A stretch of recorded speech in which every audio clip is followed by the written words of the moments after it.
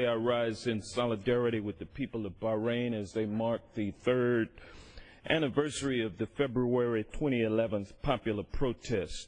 More than 200,000 people took to the streets to demand basic human rights and government protection.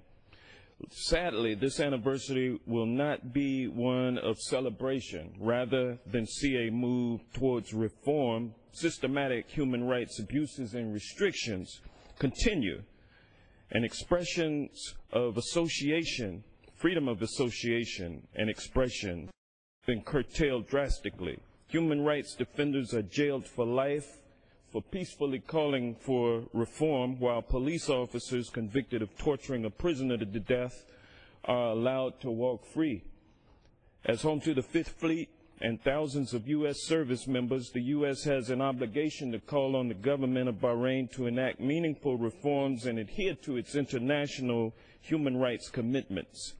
In the midst of increasing instability, it's time for the U.S. to hold its ally accountable and consider a contingency plan for removal of the Fifth Fleet. Now I yield back. Gentleman's time has expired.